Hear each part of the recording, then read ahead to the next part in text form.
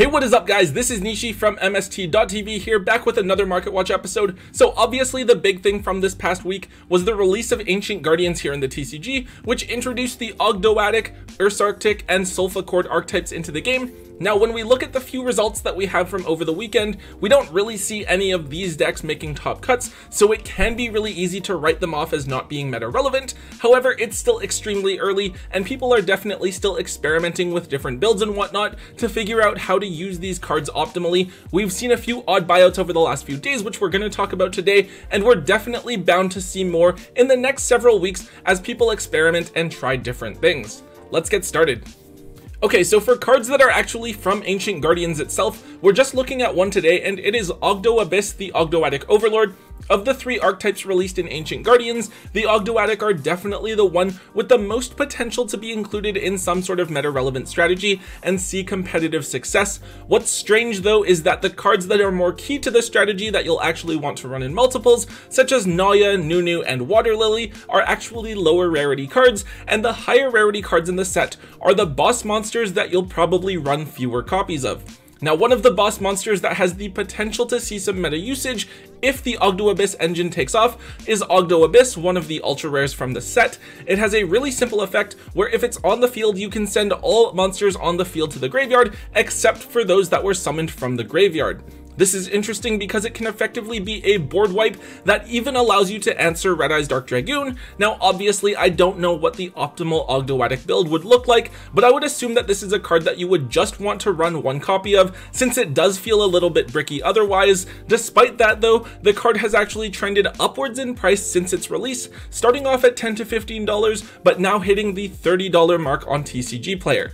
This card's price definitely depends on just how impactful the Ogdoadic engine can be, if it can function as something more than just a gimmicky engine and provide real value to a meta-relevant strategy. I would assume that this card would fall back down as people open more and more Ancient Guardians up, back down to around the $15 to $20 mark, though as a new card from an archetype that definitely has a lot of meta potential, where its price goes from here is definitely up in the air.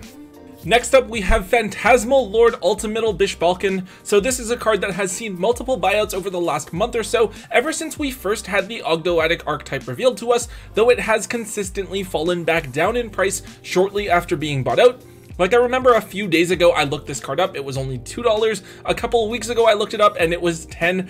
Anyways, this card has jumped up in price yet again, currently sitting at the $9 mark, lowest on TCG Player. So this is a card that is seen as being a key part of an Ogdoadic combo, taking advantage of the fact that you can summon multiple tokens onto each player's side of the field.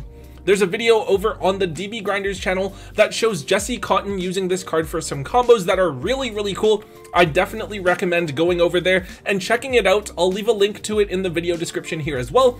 I'm not going to try and explain if the deck or combo is good or not, since I don't really know myself, and Kotton can make any deck look really good anyways. This card has just one printing though, from Infinite Gold, which was released back in 2016, so a 5-year-old set now at this point. This definitely feels like something that would be reprinted in an OTS tournament pack as either a super rare or common, kind of like how Ultimayat Tzolk'in was reprinted in one as well. This is definitely the type of card where you hold on to your one singular copy just in case you want to play with the cards, but offload the rest just in case it does get reprinted in the near future, so that you can capture as much value as possible. This is another synchro monster that is featured in the same combo as Bishbalkan that I just mentioned. We have Reptilian Hydra. This is a level 6 synchro monster that requires a tuner that is a reptilian card, which is why you play Halki Fibrax to bring out your copy of Lamia. When this card is synchro summoned, you can destroy all of your opponent's monsters with 0 attack points and then draw a card for each one destroyed, which is really crazy if you think about it, because with Bishbalkan, this means you destroy all of the tokens that you just summoned, and then you also get to draw 5 cards. It's even sillier because the tokens on your opponent's field mean that they can't drop Gamma or Impermanence from their hand on you, so if they do have it, they would have to use it on the Bishbalkan in the first place, and then you can hopefully avoid going into this card at all. Now, of course, the whole combo does run several bricks and it feels a little bit inconsistent, but the combo is really cool if you can pull it off. This card was completely bought out off of TCG Player just a couple of days ago, but there are now a few copies listed back up, though the cheapest near mint copies at the moment are $43 a piece.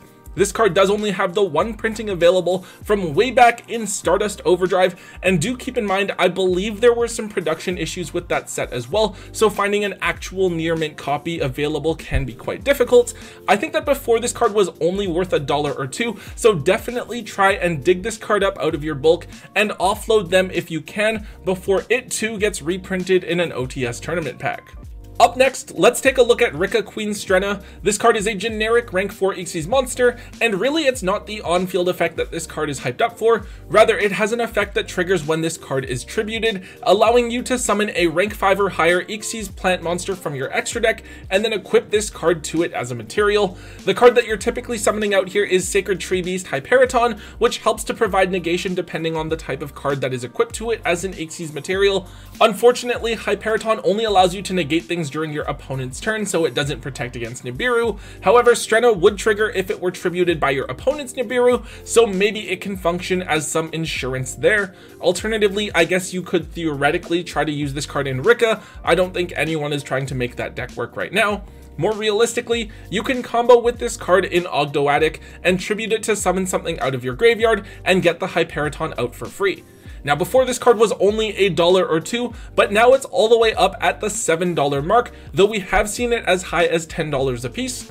This is yet another card from Rise of the Duelist, which is just the set that just keeps on giving at this point. Of course, that means that it should be reprinted in the 2021 Megatins, so it does have that clock ticking down its value. But if the Ogdoadic really do well with this card, expect this card's price to go back up before it comes down.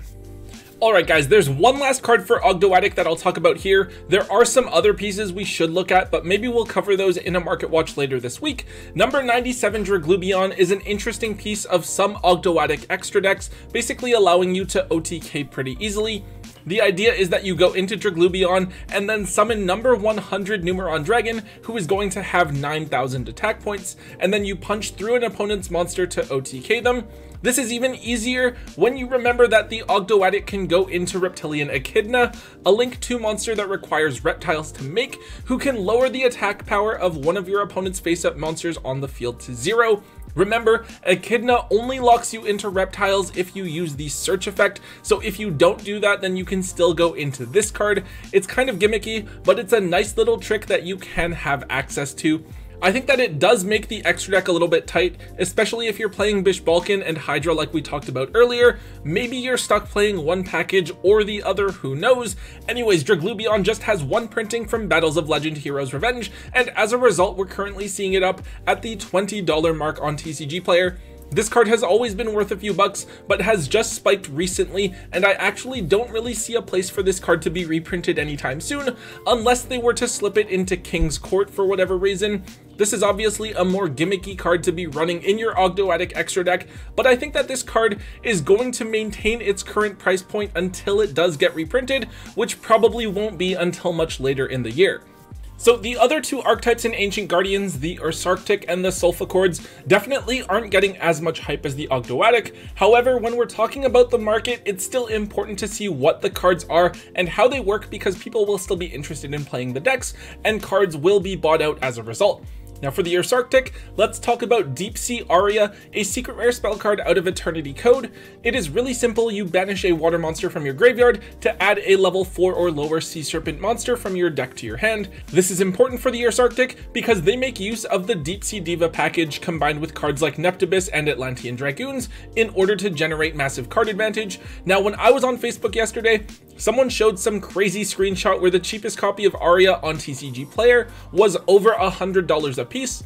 Fortunately, the card has settled down in price since then to now sitting at the $20 mark, though this is still more than double what its price was before.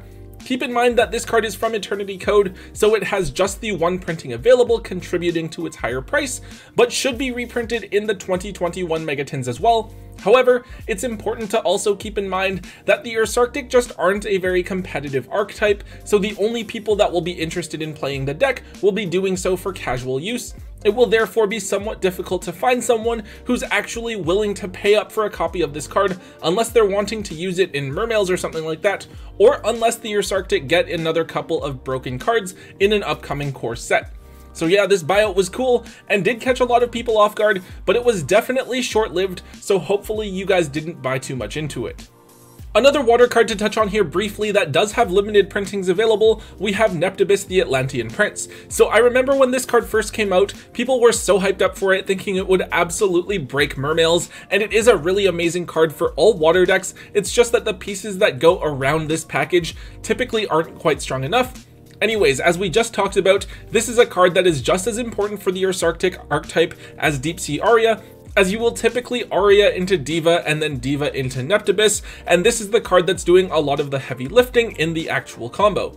Before, this card was only $1 or $2 a piece, but we're actually now seeing this card up at $7 for the original Breakers of Shadow Ultra Rare printing, or $5 for its Megatin reprint counterpart. Still really good value for a card that has historically been fairly cheap. I want to say that I hope this card will get a common reprint, but personally I'm still waiting on reprints of Marksman and Heavy Infantry, so I actually think that there's a solid chance that this card does get overlooked and will continue to trend upwards to around the $10 to $12 mark. Not that this is a card that you should be looking to actively invest in, as the deck still isn't that great and there is a chance that this card could be reprinted sometime soon, but maybe if you do own this card, it isn't a huge rush for you to go and offload your copies right away. Alright, the last card here is a Pendulum card, so of course it's relating to the Solfachord archetype. Historically, Pendulum cards have consisted of various engines that get meshed together in order to support a certain archetype. We've seen it before with Mythical Beast engines, the Endymion package, and the Chronograph Sorcerer package, while perhaps the strongest package of all is the Darkworm one, consisting of Darkworm, Kinggate Zero, and Dragon Shrine. The idea here is super simple. You dump the Darkworm early on in your turn into the graveyard, it summons itself out for free, and searches you a card, giving you a free body on the field to link or do something with, and a Pendulum scale in hand, which is honestly pretty crazy value. Well, with the Solfacords being a Pendulum archetype, it should come as no surprise that they would try to abuse some of the existing Pendulum cards in the game. Most notably here is Darkworm. The Solfacords, I feel like they're just a really fair archetype. They don't do anything super crazy on their own. They need to use other cards in order to try and do broken things to keep up with other meta decks, and the Darkworm package is just one of the ways that it attempts to do so.